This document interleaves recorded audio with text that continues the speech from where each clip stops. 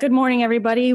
Welcome to the Department of Medicine Grand Rounds. I'm Stephanie Socias, one of the medicine chief residents, and you'll be seeing myself and one of the other chiefs throughout our Grand Round series this year.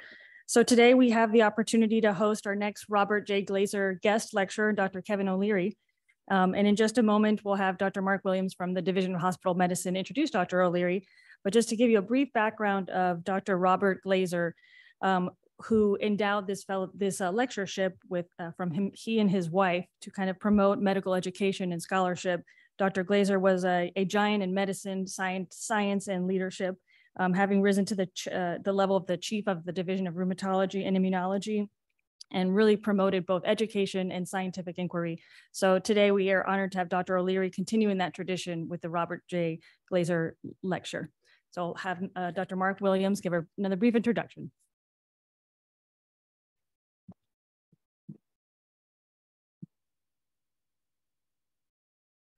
Well, good morning. This is a real honor and joy for me to get to introduce a friend who I got to meet way back in 2007 at a prior employment. Kevin O'Leary was leading the hospitals program at Northwestern, and we really became partners as we grew the program. And he has grown to become one of the premier leaders in the Society of Hospital Medicine. And I think a couple of his awards reflect that. He won the Society of Hospital Medicine National Award for Clinical Excellence, and then later on won the National Award for Teamwork and Quality Improvement for the Society of Hospital Medicine, and more recently became a formal master of the Society of Hospital Medicine. I think there's probably only about 25 or so right now in the entire US among the 40,000 plus hospitalists. He's the John T. Clark Professor in Chief of the Division of Hospital Medicine and Associate Chair for Quality at the Department of Medicine, and also Medical Director for Northwestern Memorial Hospital in Chicago, and is truly from Illinois. Is an Illini, went to the University of Illinois at Champaign, or Urbana-Champaign, then went to the University of Illinois, Chicago, where he graduated AOA, obtained a Master's of Science in Healthcare Quality and Patient Safety from Northwestern, and then did his residency at the McGaw Medical Center of Northwestern University. And in addition to his hospital medicine awards, he's also been honored for being a Nursing Partner in Care Award at Northwestern, and then won the Lucian Leap Ahead Award from the American Association for Physician Leadership, and the John Eisenberg Award for Innovation, Patient Safety, and Quality at the Joint Commission and National Quality Forum. And these are probably the two most prestigious awards in the nation for patient safety and quality. And then in his spare time, he's been a principal investigator or co-investigator on over $20 million in federal and foundation grants, and has more than 100 peer-reviewed articles and book chapters. So I'm really looking forward to continuing to learn from Kevin as I have through my entire career.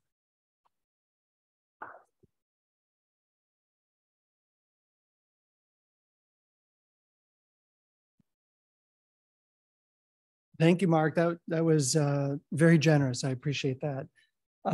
It's a huge honor for me to be here. I was reading about Dr. Glazer, and I really appreciate his career and his generosity in establishing this lectureship, and looking at the list of individuals who have given this in the past. And it's an amazing group. So I'm honored to be part of that group. It was a delight to meet with hospital medicine faculty yesterday, really impressive group. Fun to catch up with Mark and Mark Tolke as well. Mark and I, as he mentioned, he was my mentor for many years at Northwestern, and we still work very closely together. So I've enjoyed that friendship and all the advice and mentorship you've provided over the years. So the talk today is entitled Redesigning Systems to Improve Teamwork and Quality for Hospitalized Patients. And for some of you, you probably have an idea of what I'm going to talk about, and others of you might be scratching your head and wondering, what this is all about. It really is about trying to improve care for hospitalized patients, redesigning systems and improving teamwork with then downstream effects on the quality and safety of care for patients. But in case that doesn't make sense to you, it will very, very soon.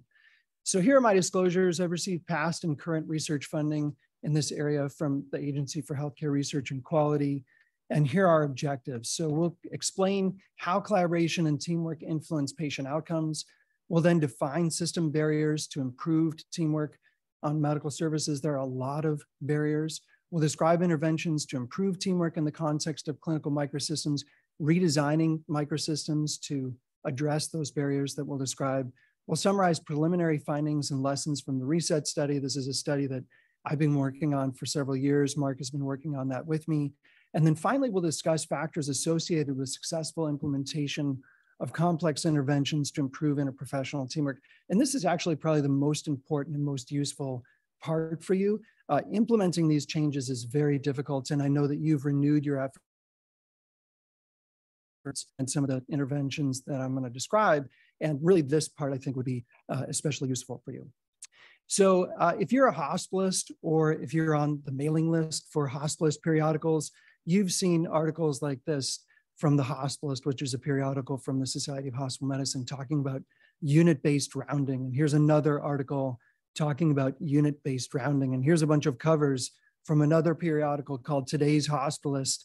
And so there's a lot of attention to things like bedside rounds and unit-based staffing and multidisciplinary rounds and unit-based care. And it's a little bit confusing. These things refer to these related interventions, but they're using slightly different terms, and it's not entirely clear in these articles kind of what these interventions are, how they relate to one another, and how they actually improve outcomes and teamwork. So that's one of my goals, is to try to clarify some of this for you. But first, let's talk about why collaboration and teamwork matter. And even before we talk about that, I want to make sure that we're all thinking about the team in the same fashion. So I want you to imagine a patient in your hospital right now in one of your rooms and think about all the people taking care of the patient. In a teaching hospital like yours, there's the resident. The resident works with interns. There's the attending. You probably have some medical students.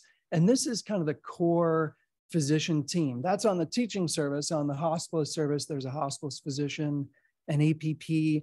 But I like to remind my physician colleagues that there's other people taking care of the patient. The nurse spends much more time with patients than we do, and nurses work with closely aligned team members in our hospital. We call them patient care techs. You may have a similar role in your hospital as well. And then there's a whole bunch of other people taking care of the patient, right? There's physical therapy and respiratory therapy and pharmacists and social workers and consulting physicians, entire teams of consulting physicians. And sometimes the patient leaves their main unit and they go to a diagnostic or procedural area where a different team takes care of them for part of the day, and then they come back to their unit. And even if not physically present, the primary care physician from the patient's perspective is definitely an essential member of the team. I want you to take a mental snapshot of this picture because I'm going to ask you to recall that a little bit later, but there's a couple important points here. First, the team is huge. You can see that. And second, obviously, there's a lot of different types of professionals taking care of the patient. It's important for us to spend some time understanding and improving teamwork because first, we spend a lot of our time on communication-related, teamwork-related activities. Time motion studies show that nurses and physicians spend about a quarter of the time communicating and coordinating care. Large observational research studies show that hospitals with higher ratings of teamwork have higher nurse retention. That's always been really important, but it's never been more important than it is right now when it's really critical to retain and recruit great nurses. And then again, observational research shows that hospitals that have higher ratings of teamwork also tend to have higher patient satisfaction. But I think the most compelling reason for us to spend some time understanding and improving teamwork is this relationship between communication, which is obviously essential for effective teamwork, and patient safety. There's an entire body of literature showing this, but I'm just going to give you 3 examples. The first is a study by Kathleen Sutcliffe and colleagues when she was at the University of Michigan.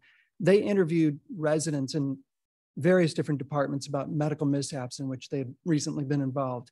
And they didn't know what themes would emerge, but the dominant theme by far was communication failure. It was involved in 91% of the mishaps that residents described. The Joint Commission, as you all know, requires us to report sentinel events to them. These are adverse events that result in serious harm. They ask us to do root cause analyses and then report the information to them. They track this information. And over the years, about 2/3 of sentinel events have involved communication failure. And then finally, at the bottom, again, in a large observational research study, there was a finding that higher ratings of collaboration on the part of nurses are associated with lower risk-adjusted mortality. And that's something you're going to hear me kind of say again and again, that the perspective of nurses is really key in all of this. So let's dig a little bit deeper into what teamwork is. There's different frameworks for teamwork. They're all probably more similar than they are different, and many of them are built on this model and the work done by Eduardo Salas and his colleagues at the University of Central Florida. And they studied teams in aviation, the military, later healthcare, and said that there are 5 core components of teamwork. The first is team leadership. So team leaders effectively direct team members' activities. They assign roles, clarify roles, help resolve conflict. Mutual performance monitoring, that's the ability of team members to monitor what one another are doing, and if needed, to help them out, to anticipate their needs and provide backup behavior. Adaptability is the ability of the team to adjust its strategies based on new information that's coming in about the team's performance.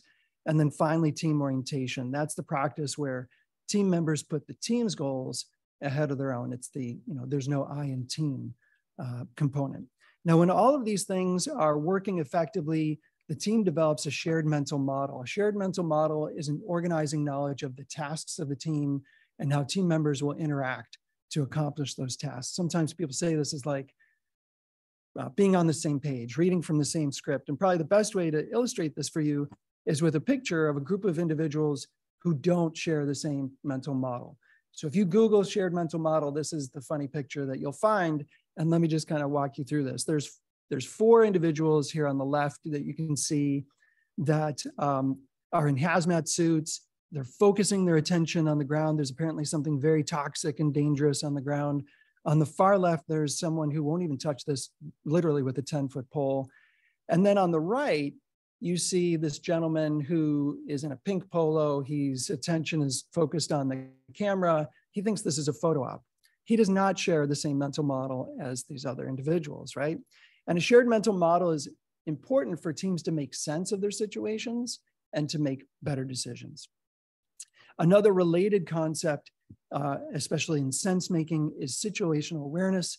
Situational awareness is the ability of a team to pick up on perceived threats, potential threats to its work. And you can see that here we've got a team of hunters, and they lack situational awareness of this looming threat in the background. Teams accomplish these things through closed loop communication. So this is an example of communication that's not closed loop that could be occurring in many hospitals right now, where there's a physician in one part of the hospital returning a page from a nurse in another part of the hospital, and the physician says, "Paged me?" And the nurse says, "Mr. Jones has more pain." And the physician says, "Let's increase his hydromorphone to 4Q2. And the nurse says, "Okay." I hope that you realize and are appalled, because there's a lot wrong with this dialogue. First of all, there's an assumption that we're talking about the same Mr. Jones, but we don't know for sure that they are. Also, that's a lot of hydromorphone. Wow. But all the more reason why we should be communicating more clearly. I don't know whether there's an assumption that the physician knows why the patient has more pain. I don't know whether the nurse is taking a verbal order here and putting that change in. I don't know whether the physician is putting in the order. I think it's IV hydromorphone, but there's a lot that's unclear here. What if it looked like this?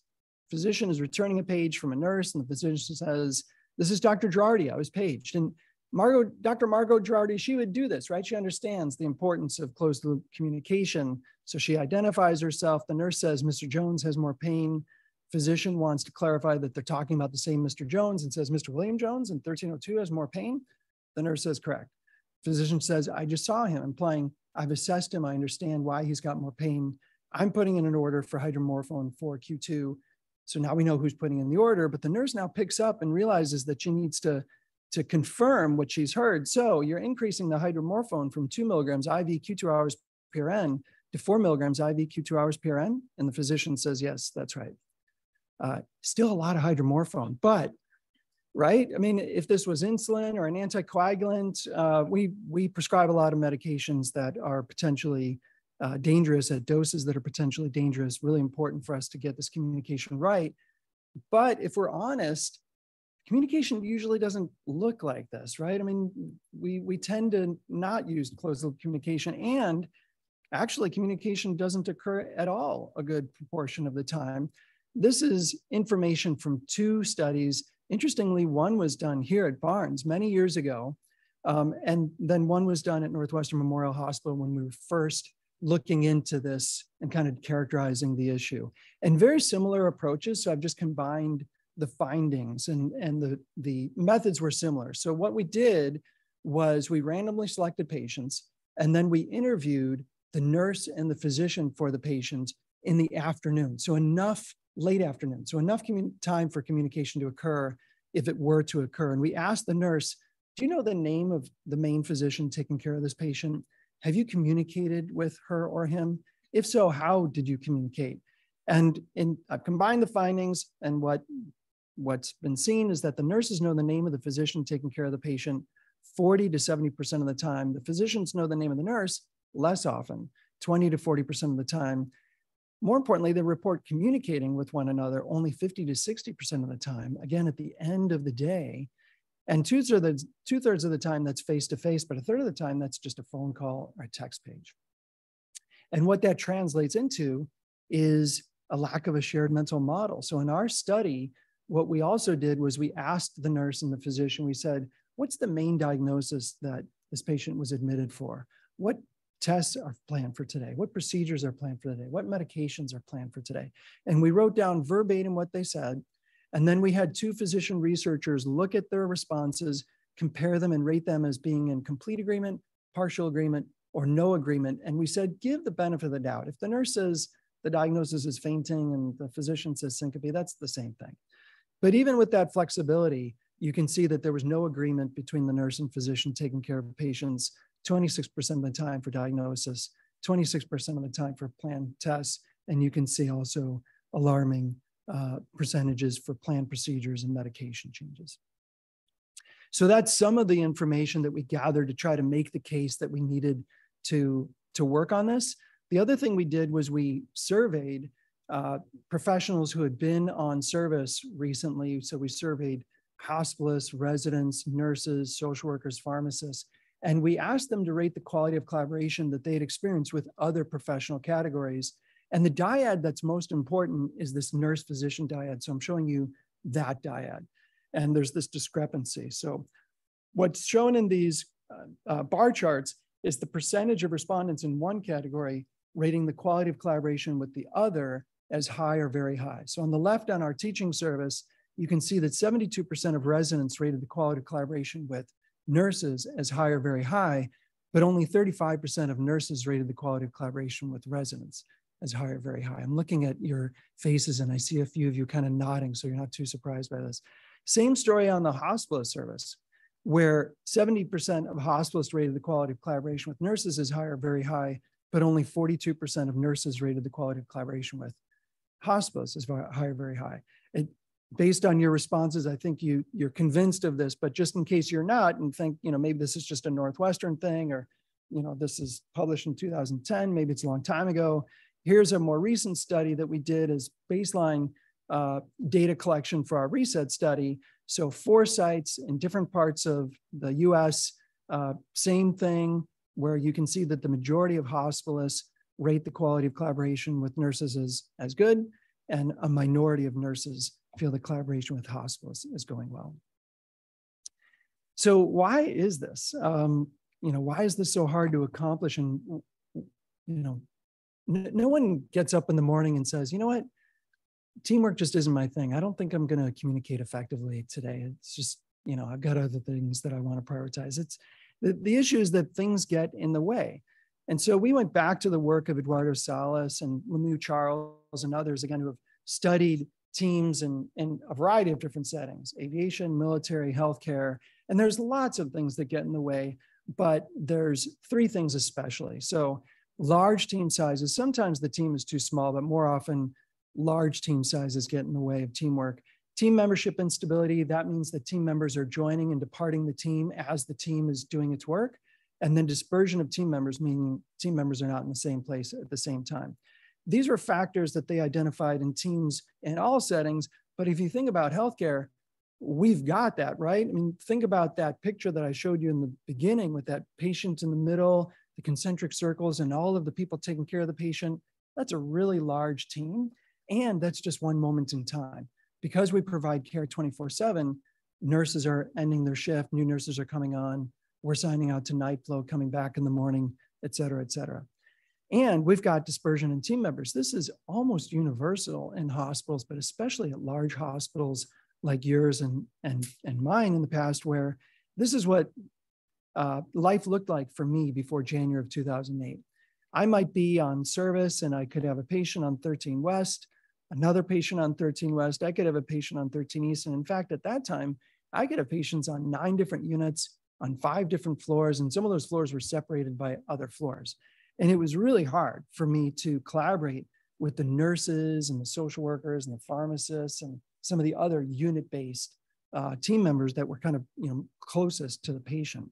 A different hospitalist on at the same time would have an entirely different distribution of patients and the same challenge trying to collaborate with the core kind of unit-based team members. So let's talk about some of the interventions to improve collaboration and teamwork. What has been tried and what does the evidence show? There's really kind of 4 categories of interventions, 4 main ones.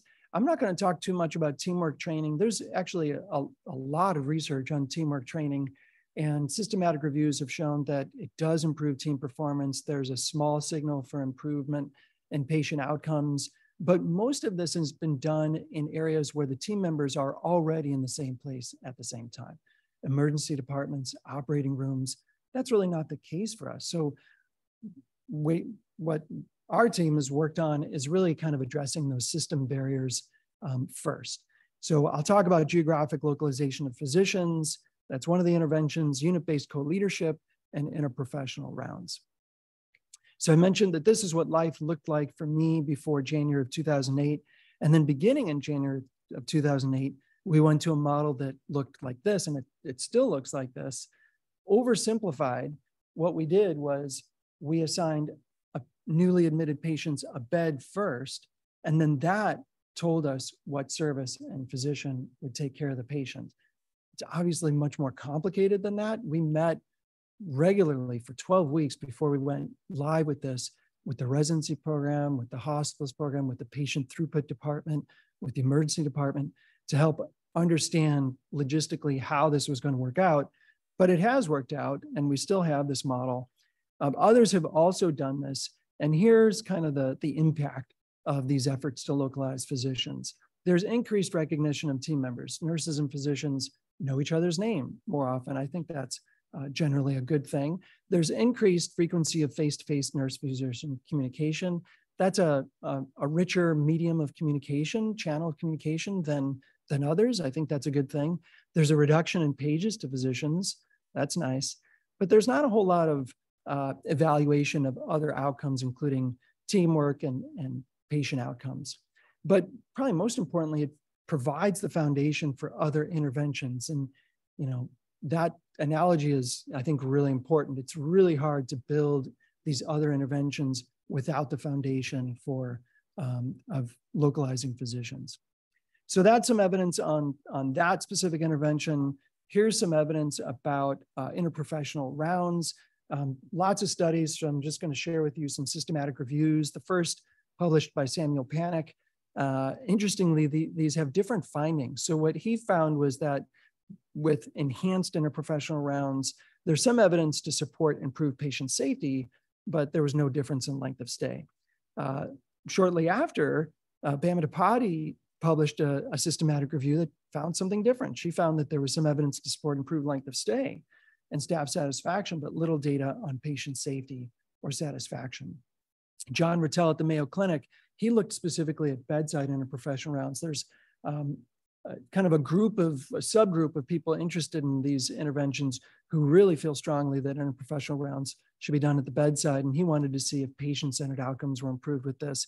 And he found that there was a small improvement in patient experience, but it was small, and there was no improvements in patient comprehension or knowledge. So why these different findings from these various different studies of different interventions? I think that there are limitations to these prior efforts. And the main limitation is that these interventions have typically been implemented and evaluated in isolation, meaning localization has been done, but they haven't done anything to improve interprofessional rounds, or interprofessional rounds have been implemented, but it's not effectively implemented because the physicians are not localized to specific units and can't really attend on a regular basis. It's probably a better idea to think about these interventions and conceptualize them as complementary and mutually reinforcing, and that they should be implemented and evaluated as such. And so with that, I want to tell you about the next thing that we did at Northwestern Memorial Hospital. We localized our physicians, I said, in January of 2008. And then beginning in January of 2020, we implemented a couple of additional interventions that we called this Interact project. And this was funded by the Agency for Healthcare Research and Quality. There were two additional interventions that we put into place. The first was unit-based co-leadership. And this involved the creation of a new role for us, a unit medical director. We hadn't had that in the past. And we said that the unit medical director and the nurse manager were going to be jointly responsible for quality on their unit. And we put them through training because this was a new role. We wanted to make sure that they understood each other's role and understood how to work well together. The other thing that they were going to do was lead the development and then facilitate structured interdisciplinary rounds. SIDR combines structured communication, like a checklist sort of thing, with regular interdisciplinary meetings. The nurse manager and the medical director were going to co-facilitate this. All nurses, physicians, pharmacists, social workers, and case managers were expected to attend. And most importantly, this was developed from a ground-up approach, from a bottom-up approach, where we had frontline nurses, physicians, and others form working groups on the two pilot units where we did this. And they decided the optimal format, frequency, duration, and location, and best use of the communication tool. And what we did was we decided to do this in a conference room on the unit. We spent a lot of time talking about doing this at the bedside, and we decided not to do that. This is the communication tool that the team came up with. This is used for new patients with the rationale that new patients have a lot going on, a lot of moving parts in their plan. And so the physician comes in kind of in a staggered fashion with all the other team members in the room and talks about, for new patients, the overall plan of care for the day, the discharge plans, the patient safety kind of items. For old patients, we talk about them as well, the patients who haven't been newly admitted, but it's really kind of to the point what's going on today. And these are our findings. So we had no impact on length of stay and cost. We were disappointed, but our length of stay and cost were actually pretty good before we started this. Professionals rated these interventions favorably. They actually thought this improved the efficiency of their workday, and they wanted these interventions to continue, which was really key.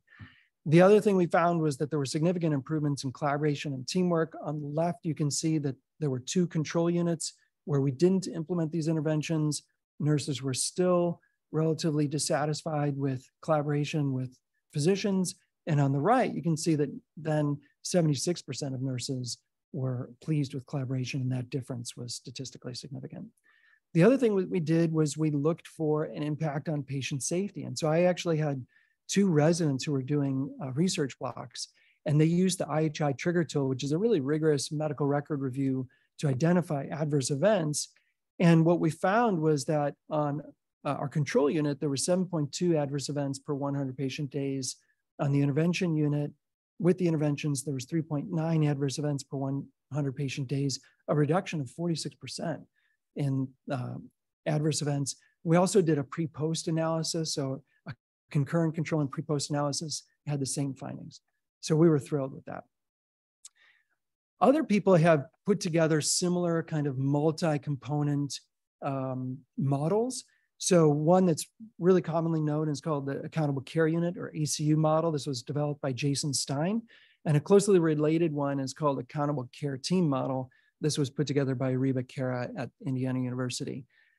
They both have the same components. So unit-based physician teams, that's just another way of saying localization of physicians to specific units. Unit-level nurse-physician co-leadership, which I talked about a little bit.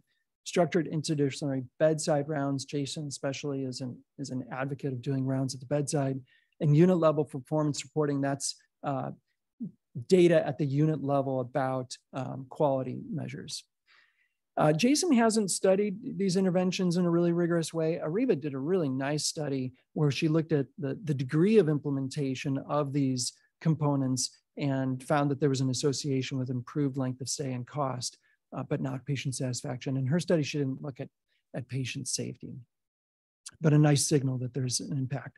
And so what all of these models are doing is they're taking a systems approach, right? They've identified those barriers in the system that I talked about, and they're trying to address them. And really what they're doing is redesigning clinical microsystems. A clinical microsystem is the small group of people who work together in a defined setting on a regular basis to provide care. A hospital unit is a clinical microsystem. Clinical microsystems coexist with other clinical microsystems. So other hospital units, emergency departments are clinical microsystems, ICUs, procedural suites. These are all clinical microsystems. They exist within the mesosystem of the hospital, which of course is connected to outpatient practices. Sometimes multiple practices and multiple hospitals make up a health system at a macro level. So that brings me to the RESET study, which we've been working on for the past 4 or 5 years. This was funded through ARC and a collaboration with the Society of Hospital Medicine and importantly, the American Nurses Association as well. And we used these interventions that are going to look really familiar to you. Just to confuse things, we added another label. We called it the Advanced and Integrated Microsystems Interventions, or AIMS interventions. Unit-based physician teams, again, that's just localization, physician-specific units. Unit co-leadership I've talked about. Enhanced interprofessional rounds means that we worked with the sites in the study to improve their interprofessional rounds, make sure that all the right people were there. They were regularly attended. The conversations looked really great. Unit level performance reports I alluded to, and then patient engagement activities. We encouraged our sites to do rounds at the bedside, but we didn't require it. And there were a couple of other patient engagement activities that we encouraged them to implement. So we got funding for this in late 2017. We had an open call for applications in collaboration with the Society of Hospital Medicine. We had 14 applications and selected 4 sites based on the fact that the sites didn't already have these things in place, and they had evidence of a high level of commitment by the organization. So these are the kind of where the sites are. All of these hospitals are mid-sized hospitals, 250 to 500 beds. 2 of them are community hospitals, 2 of them are teaching hospitals, but none of them is a major affiliate of a medical school. And what we did at each of these sites is we asked them to designate a physician and a nurse who are going to be a dyad co-leading implementation of the AIMS interventions at their site. And then we gave them mentorship. We had a nurse and physician mentor team, actually 2 of them, who would meet with the site leaders monthly to guide them and provide mentorship as they implemented these interventions. The other thing we asked the sites to do was to choose one unit to be kind of the first intervention unit and another 1 or 2 units to be a control unit. We also gave them funding for a research nurse to collect some outcome data and also importantly, fidelity of implementation data, meaning we wanted to know how well these interventions were implemented. And each month, the mentors would use this to say, how are things going? And they would go over the data to see kind of what things were going well and what things weren't. And I'm going to get back to that in a little bit. The other thing we did was we gave them a really detailed implementation guide. This is freely available if you're interested on the SHM website and the ARC website. And this describes all of those interventions in detail. It's got lots of references. It describes anticipated barriers to implementation and then strategies as well. Just to complement all those other things that we did to support implementation, we also did 2 site visits in the first year. We did another site visit in the 3rd year, and we had group webinars, with all of the sites 2 to 3 times a year, where they would provide a little update to one another and then get feedback from one another on implementation. So pretty rigorous support for implementation. And here are some of the results. And I will just say that this is unpublished data, but I thought it was important to share it with you, but just be aware of the fact that this hasn't been submitted or peer reviewed yet. So first, the ratings of collaboration. And as I showed you earlier, at baseline, pre-intervention, the hospitalists, the majority thought the collaboration with nurses was going well. The minority of nurses thought the collaboration with hospitalists was going well. That's what we've seen before in past research. And then with the intervention, the percentage of hospitalists rating the quality of collaboration with nurses as high went up, but it wasn't statistically significant. But the nurses, the percentage of nurses rating the quality of collaboration with hospitalists as high or very high, that went up and the difference was statistically significant. We also look at something called teamwork climate, and that also had a statistically significant improvement. That was one of our primary outcomes. The other primary outcome was adverse events. And this slide is really complicated. So I'm going to ask you to just listen to me rather than look at all the confusing detail on this table. I haven't yet figured out how to simplify this. But let me just walk you through what we did. I mentioned that we had research nurses at each of the sites. They did medical record reviews with something called the Medicare Patient Safety Monitoring System. It's an algorithmic, rigorous approach to identify adverse events. And what we did was a controlled before and after study design and a difference in differences analysis. That's a really rigorous method to make sure that there's no other reason why adverse events would change. And what we found, I'm just going to kind of click through this because the bottom line is pretty simple, is that there was no difference in adverse events. And we were disappointed. And there's a lot of potential explanations for that. One is that maybe the interventions don't improve adverse events. But the other thing that we knew would occur, and we measured this, is that the fidelity of implementation was suboptimal and it changed over time. And so I mentioned that we had fidelity of implementation data collected. We reported it out to the sites each month. And just to simplify things, we created kind of a composite fidelity of implementation measure. And I'm showing you that here graphically because I want to illustrate a couple things. The first is that for all of the sites, it took them a long time to kind of ramp up implementation, right? You can see that it took 5-6 months for the sites to really get things going. And then it plateaued and really never was implementation optimal, even for the best sites that were having success. So the next thing that we're doing is trying to use the fidelity of implementation as a predictor variable to see if that's associated with an improvement in the outcomes. So the jury's still out on whether outcomes are improved, I think, with this. And I think in large part, it depends on how well it's implemented. That gets me to this last piece of the reset study that I want to describe for you in some detail, which is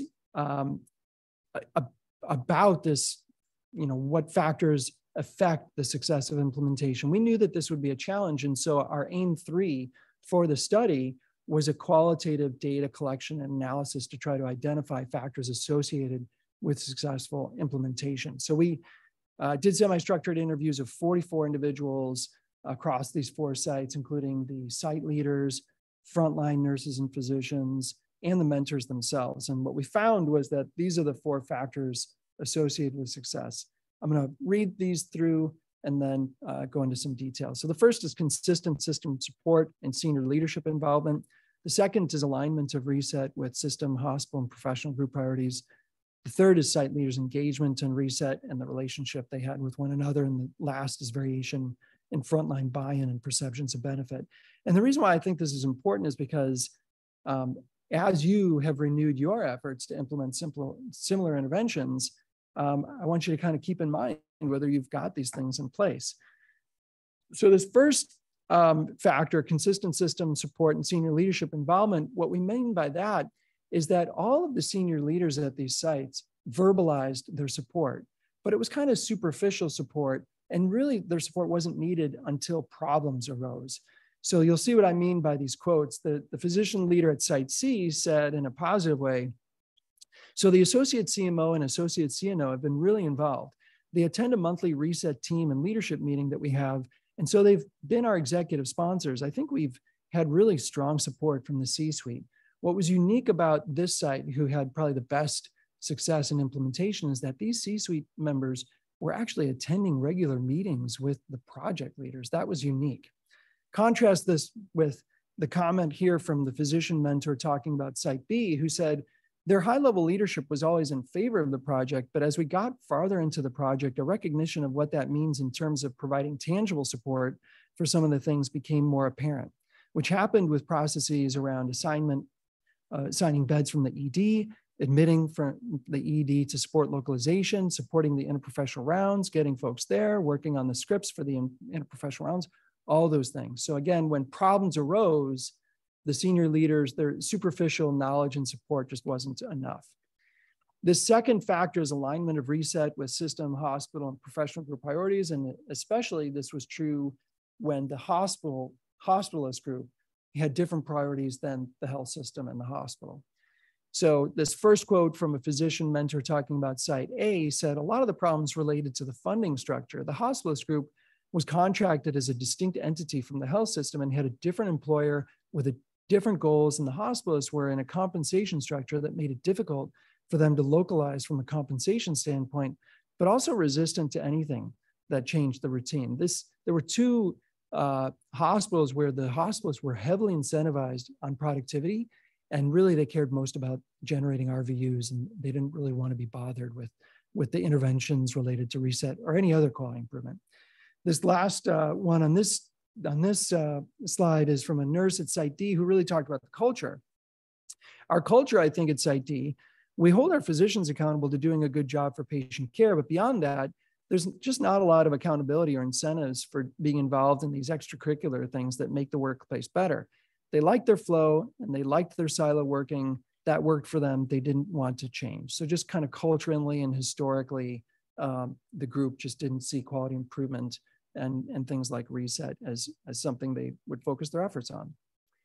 Also important was site leaders' engagement in reset and their relationship with one another. So on a positive note, physician mentor, again, talking about Site C, which did a great job, said the site leaders really listened to the feedback that we were giving them, and they would come prepared to all the meetings with questions.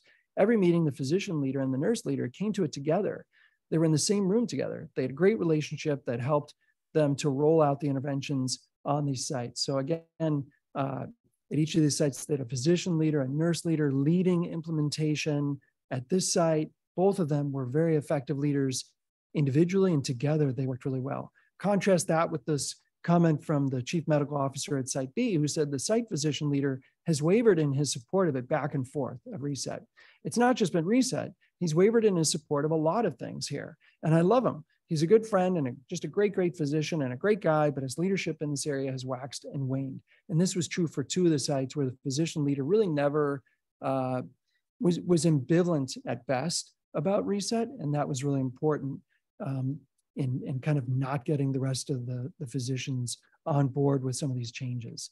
And that leads me to the last factor. Again, there was variation in frontline buy-in and perceptions of benefit. And what I mean by that is that nurses generally felt that there was a need to improve teamwork and saw the benefit of reset and the AIMS interventions, where physicians wondered whether there was a need and wondered whether there was any benefit to these interventions. And you can see that in the quotes, a quote from Site D nurse, who said that the nurses really appreciated being involved in the rounds and the doctors and the interdisciplinary team members, because often the doctors meet with the case manager and have one plan, but they won't really communicate back to the nurses, and they're often the last ones to know. So it really helps to have better communication. The nurses really saw the benefit. Contrast that with this comment from the physician mentor talking about Site D, who said the physician group was really like, why are we being asked to do this? So reset from the start was, from the physician perspective, a solution without a problem. And I think part of what the site leaders tried to do and had some success with was to say our outcomes aren't as good as they could be, and here's a way that can help us improve, but it just never got huge traction.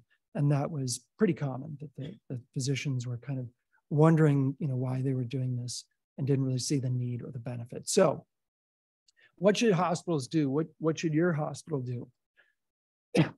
Well, I think that going back to those 4 factors that we identified, our team, I think there are some important questions that you might ask yourself and other hospitals who are thinking about implementing things like this should ask themselves. Is the senior leadership team willing to provide tangible support? Are they willing to not just have a kind of a cursory knowledge and involvement, but really willing to get involved if and when problems and disagreements occur to help resolve them? Second, are the priorities of the hospital, the hospitalist group, and the residency aligned? I didn't mention it, but 2 of these sites had residency programs. One residency was openly opposed. Another one was open to changes, but the residency program obviously is a key stakeholder. Are there committed nurse and physician leaders, talented ones, who work well together and are willing to lead these efforts? I do think that the best implementation strategy is a dyad kind of nurse and physician team. And then lastly, do hospitalists see the potential to change systems, or how can we illuminate the need to change systems for hospitalists? And are they willing to change their workflow to improve teamwork? Here's some additional kind of high-level recommendations. I think it's a great idea to start out by assessing teamwork and collaboration to determine baseline performance and make a case for change. You can do that easily with the surveys that I described earlier. It's also a good idea to ensure strong, engaged leadership at all levels. As I've mentioned, those project leaders should assemble a project team with representatives from bed assignment, nursing, hospital medicine, residency, all of the key stakeholders, perhaps emergency medicine as well. It's a good idea to partner with quality and performance improvement. I think you guys have a department like this. We do too. Performance improvement leaders often have great project management skills that can help us, also a different perspective, which can be very helpful. It's a great idea to collect some fidelity measures, because often we think implementation is going well, but unless we actually have some measures showing it, so we can kind of fool ourselves. And then finally, provide training and coaching for interprofessional rounds. Once we get people in the same room at the same time doing rounds, we want to make sure that those conversations are really, really helpful and high quality. So in conclusion, teamwork is essential for safe and effective care. Changing how people relate to one another and improving teamwork requires changing the system. It's important to confirm the organization is ready for change and to be clear about what you're trying to achieve. And it's important to keep at it. Most hospitals don't have success unless they've tried this 2 or 3 times. And sometimes it very much depends on timing. I've worked with a lot of great people on this work, so I want to just thank them, especially Mark, who I mentioned has been my mentor for many years. There's many others that we've collaborated with. And again, I really thank you for the opportunity to share this. I hope that some of it was useful for you.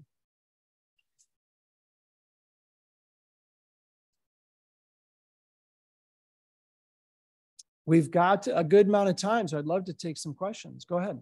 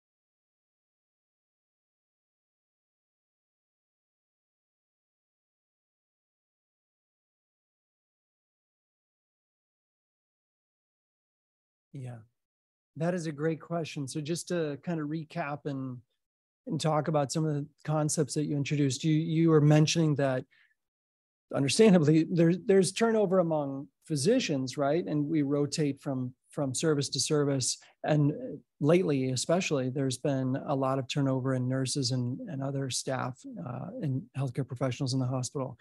And so what you bring up is kind of, underneath this is the concept that building relationships improves communication and improves teamwork. And there's really, I think, 2 ways to think about the relationship. There's the relationship on any given day, and then there's the relationship over time.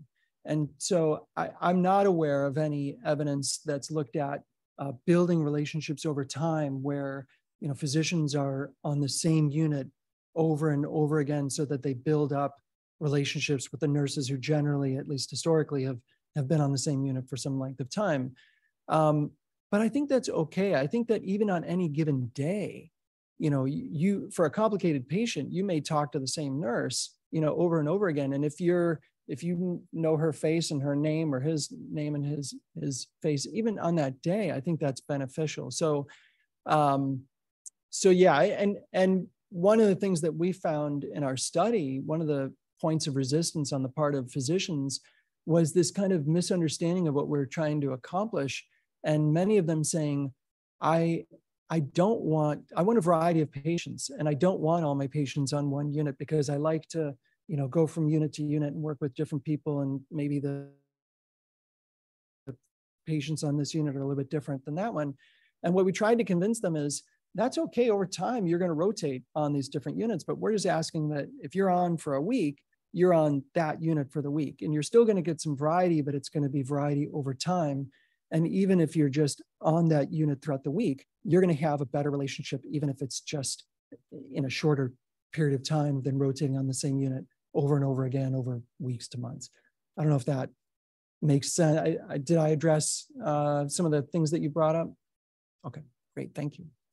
Dr. Frazier. That was a great talk. Thank you so much. So given that most of us are wearing masks in clinical situations all the time, and we do get a high turnover of nursing staff with lots of travelers, do you have any recommendations for how you can improve either teamwork, communication, and focus when people are masked and when they have these highly fluctuant teams? Yeah. That is a great question. And it reminds me of an issue that we've seen, that you guys probably have seen too, where in our interprofessional rounds, we have a group of people get together, and there's, at the table, there's the physician and who's coming in usually in a staggered fashion. There's the nurses, there's the charge nurse, the social worker, the pharmacist. It's really hard to know who's who. And then usually the physician starts out and saying, okay, my next patient is John Smith. And so even before masks, one of the things that we tried to get our nurses to do pretty consistently was to identify themselves. So when the physician said, my next patient is John Smith, the nurse taking care of John Smith would say, I've got John Smith today. My name is Sarah. And so now the physician knows to not just kind of like be, looking in the room, wondering, they can look at the nurse and, eye to eye, talk to them. But with the masks, it's really hard. Sometimes you can't tell in a closed space, like who said that. So we asked them to raise their hand and just kind of physically make sure we know who spoke up. And it's really like this very simple, but really a big problem. So yeah, thank you for bringing that up. That's the little practical tip that we've had, is just kind of both, saying who's taking care of the patient and then making sure that we do something to make it obvious in light of the fact that you can't see people's mouths.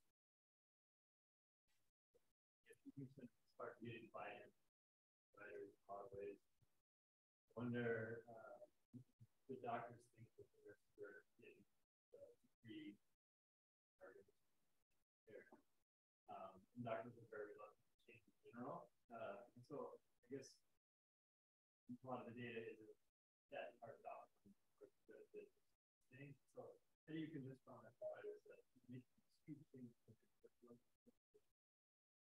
It's a big challenge, right? Because as you've seen, the evidence isn't really, really compelling. It's kind of mixed.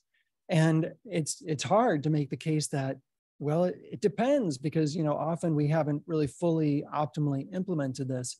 But so I think that baseline data can help.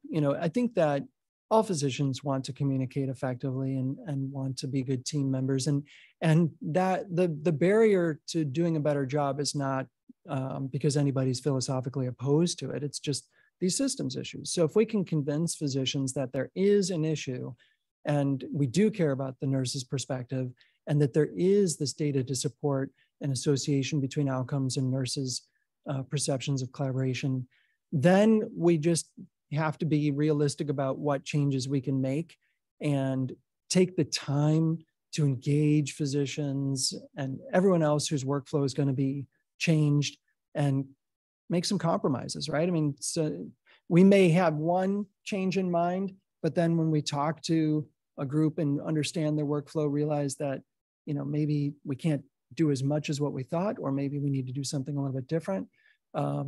Really, the implementation is key. I think the earlier you get all the people who represent the front line involved and really have an open discussion about what workflows look like and what changes are realistic and meaningful and what's not realistic, I think that if people see that we're partnering and flexible, I think, you know, they'll get on board.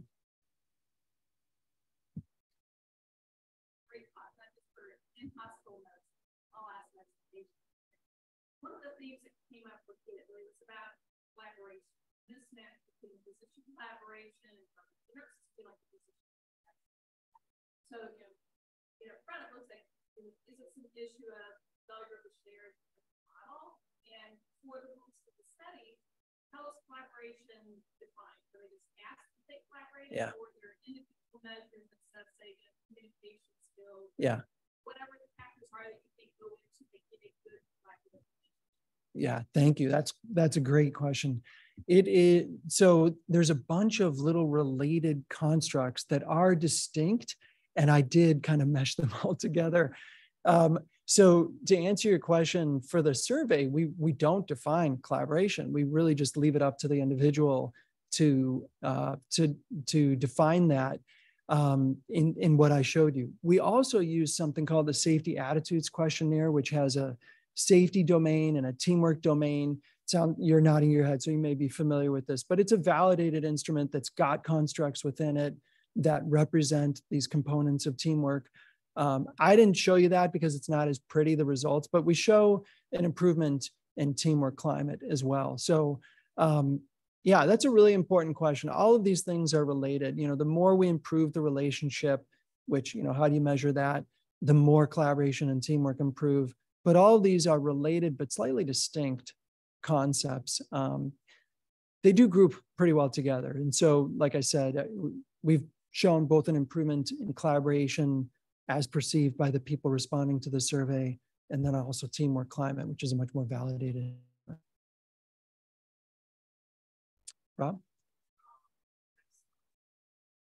The closed loop slide looks a lot like the secure chat. Oh, yeah. I think as far as totally secure, right? There is no situation background. It looks exactly like closed loops. So just wondering Oh, yeah, that's great. And so you're talking about the first slide, the suboptimal one, or the, yeah, gotcha. Yeah, that's a great, let's collaborate. That's a great study. I love that. I was wondering, and I should have asked you guys yesterday if you have text messaging. So you use secure chat, which is like Epic Secure Chat. Yeah. And I mean, there's a whole body of research that needs to be done on technology. And there's a lot that has been done, but the technology is changing pretty rapidly. And I don't think we know the full effect of it. So yeah, that's really interesting because we don't have that effectively implemented at Northwestern.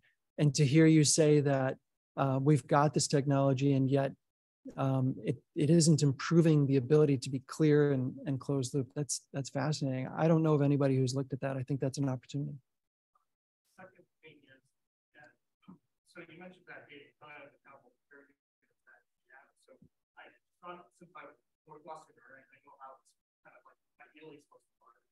And so one of the things that I was talking to unit staff that were doing the ACUs was I had the observation that the physical unit itself didn't fit like the process because like there were too many beds, so that you have to share case managers or like, putting together this audit. And so the key construct was actually affected by the physical unit characteristics. So have you seen that within Reset? Yeah. In Reset, in our hospital as well, when I talk to others, yeah, it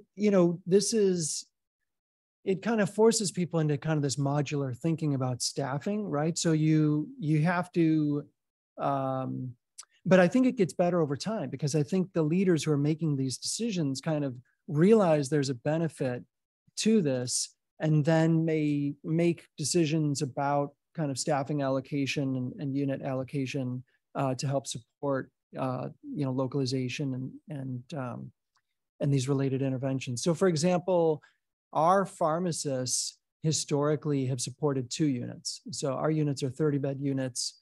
And so, before we started all this, they had an assigned number of patients that was about 60 patients. And then when we started doing this, we had to do the math and say, okay, well, you're covering about 60 patients anyway. We've got, 30 patients per unit. Can you cover these 2 units? And by the way, we'll stagger the timing of SIDR so that you can attend both of them. And we did this. The only way we knew how to do this was that we had them at the table in the design phase so that we understood everyone's workflow and said, okay, well, if you're supporting 13 West and 13 East, we'll start 13 East at 10:15 and 13 West at 11, because that'll give you enough time to finish on one unit and then come to the next. Same with, other social workers, physical therapy, just over time, they've tried to build in the desire to attend interprofessional rounds with the way they assign their professionals to units and to patients. But as you said, the math, it's never quite right. So, you have to try to be as flexible as possible. I thought there was another question. Yeah, go ahead.